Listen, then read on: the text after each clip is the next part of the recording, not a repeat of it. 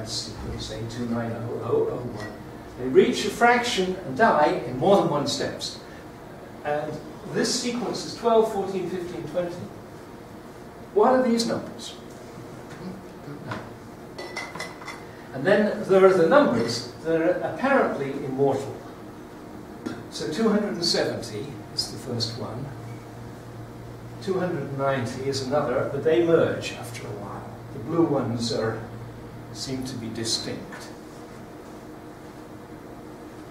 Here's a picture from Sean Irvine showing some of the different trajectories.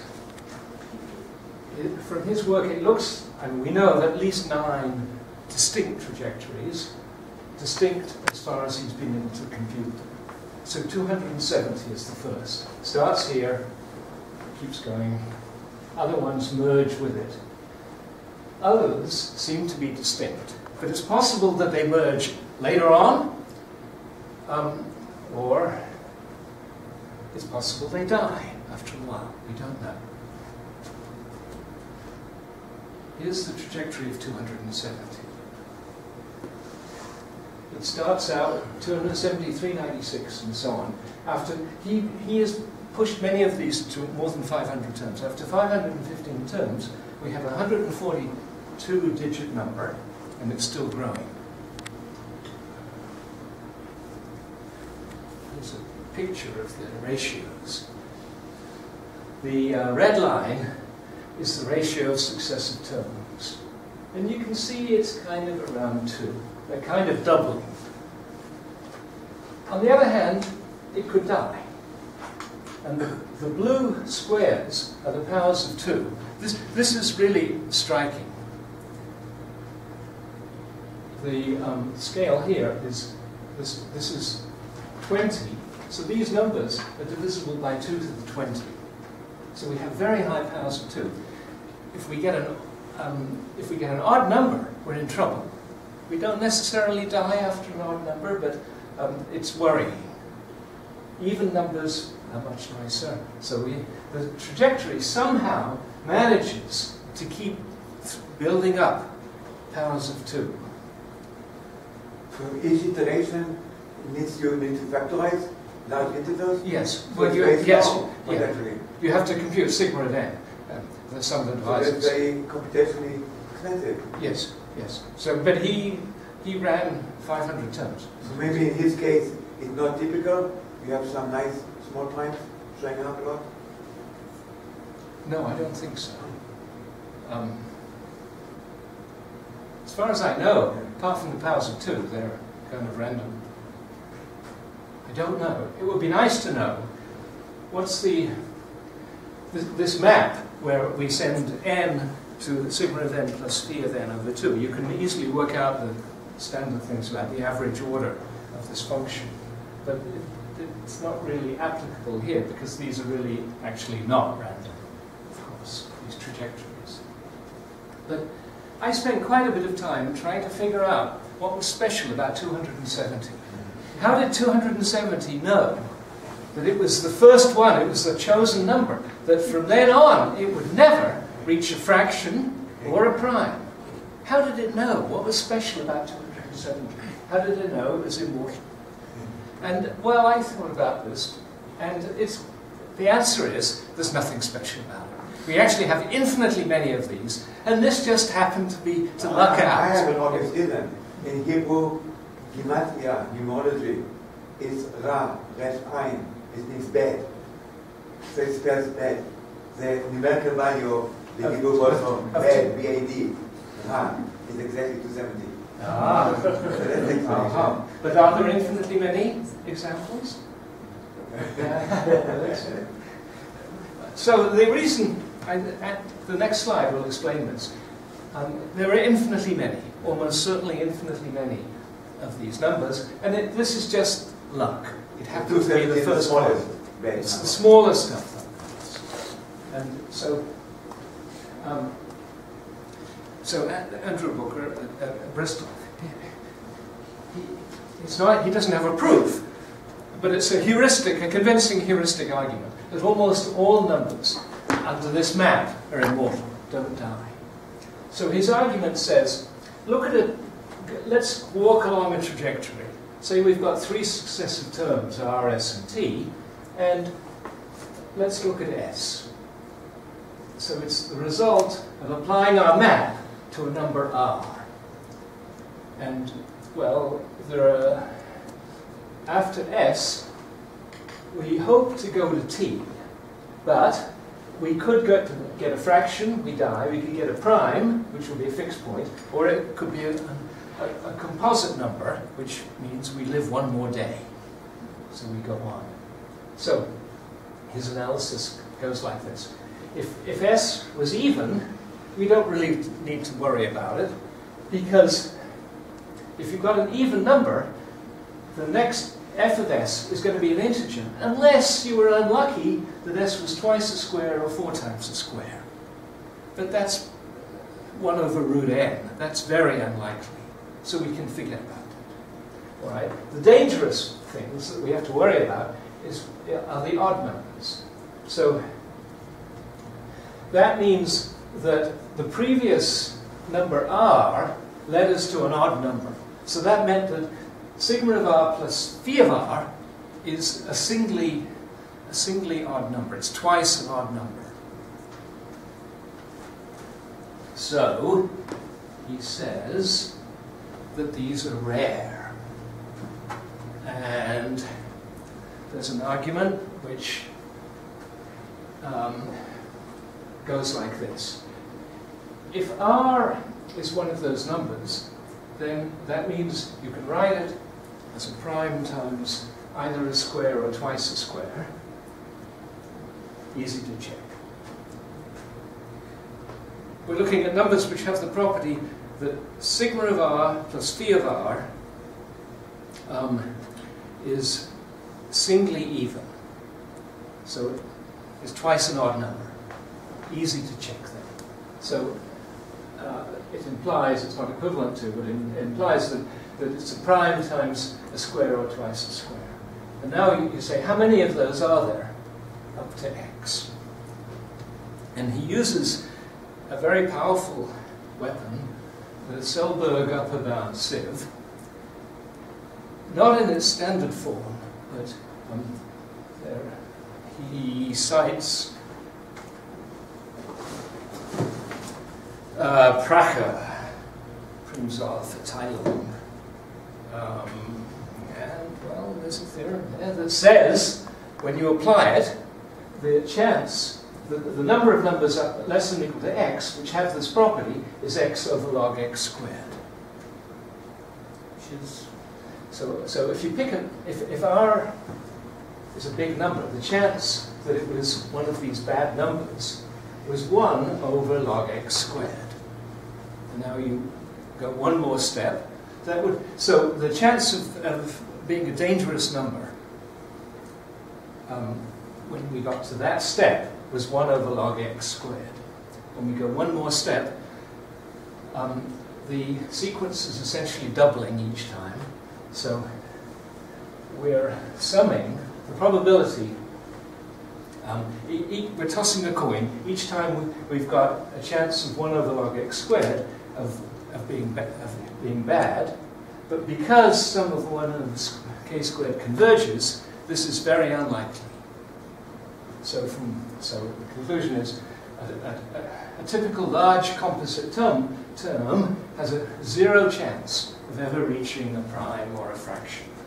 So it's a convincing heuristic argument that most numbers have a trajectory which is infinite.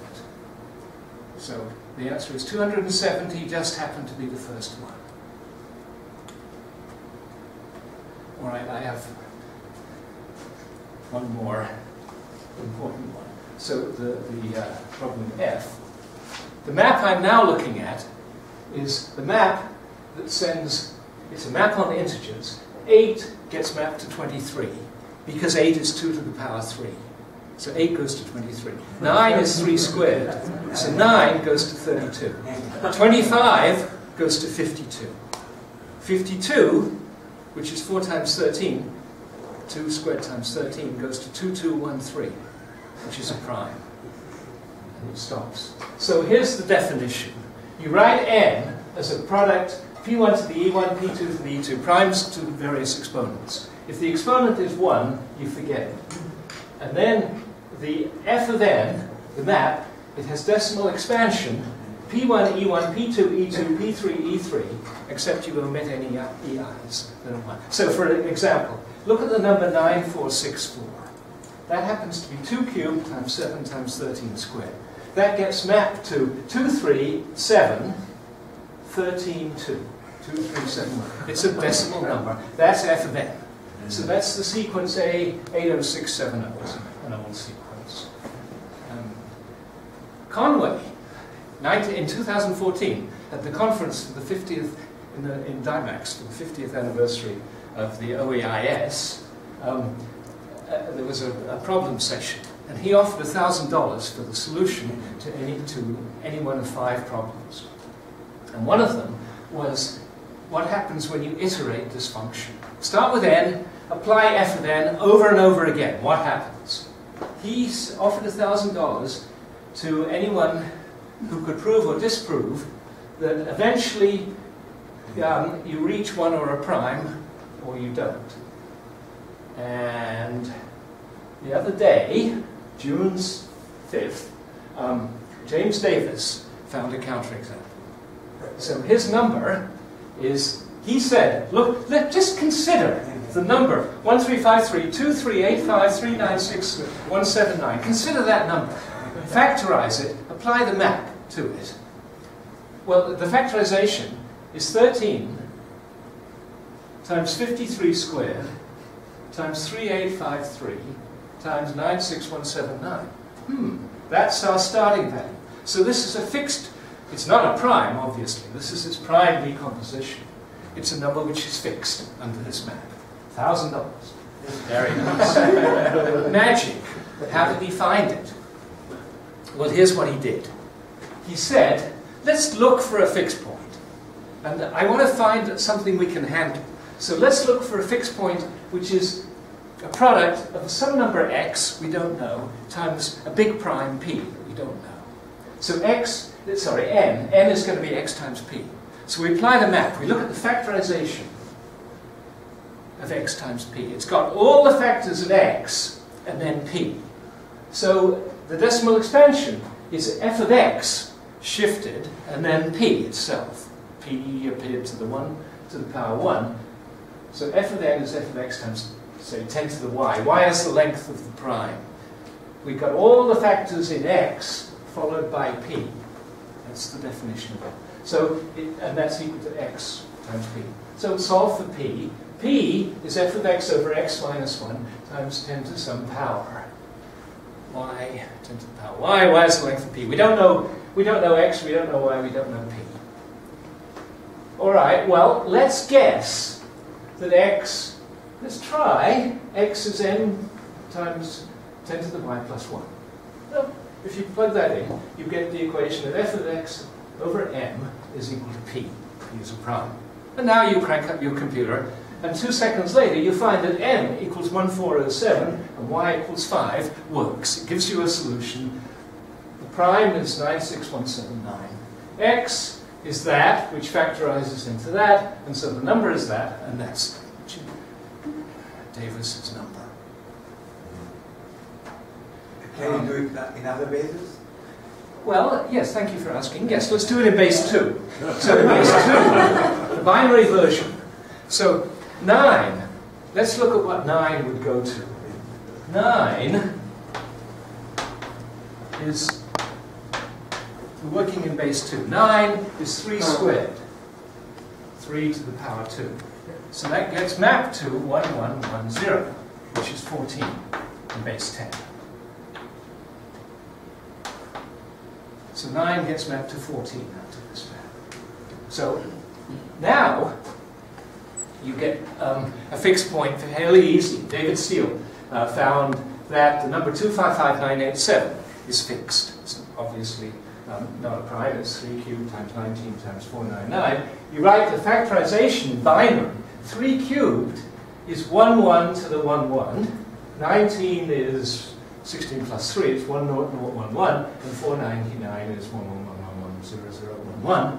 And that is the binary expansion of 255987. So that's fixed. As far as I know, that's the only fixed point that's known.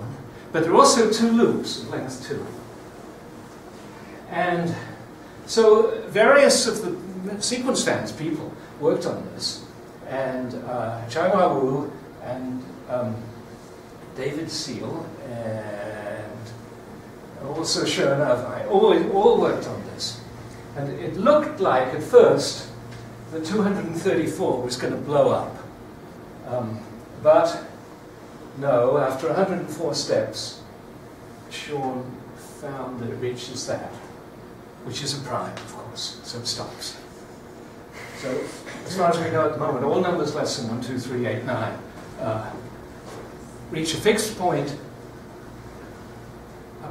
which could be a prime, or it could be this number, or they go into one of these 2 loops. They're the only known examples. So, I'll skip that. But I will mention power trains. So this is an old, I forget when it was, a few years, 2007, John Conway asked me about this. He said, have you ever considered the number 2592? If you write 2592 down and convert it, map it to 2 to the 5th times 9 squared, that's 2592. This is well known to group theorists. It's the order of a well-known group. So that's the map. If n has decimal expansion a, b, c, d, e, you map it to a to the b, c to the d, e to the f, and so on. And you say that 0 to the 0 is 1. And if it's an odd number, an odd number of digits, you just drop the last digit. So if you... So John asked me, is there any other fixed point besides 2592? So I found one, which was this number, which is fixed because there is. If you write 2 to the 4th, 5 to the 4th, and so on, you get that number. So, but these are the only fixed points that we know, and it may be that there are no others, and it may be that for all of these problems there are only finitely many exceptional points. So, to end up, if you like this kind of stuff, please, we need more editors. You could join the sequence fans mailing list or so. So I'm done. Any questions?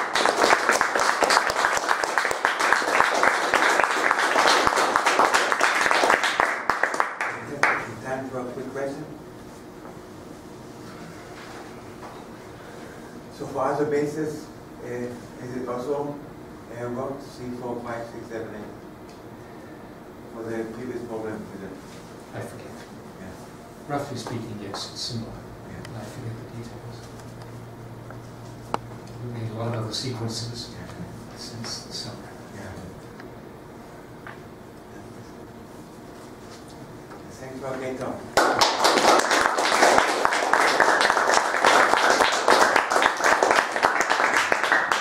Of course, we'll get answer.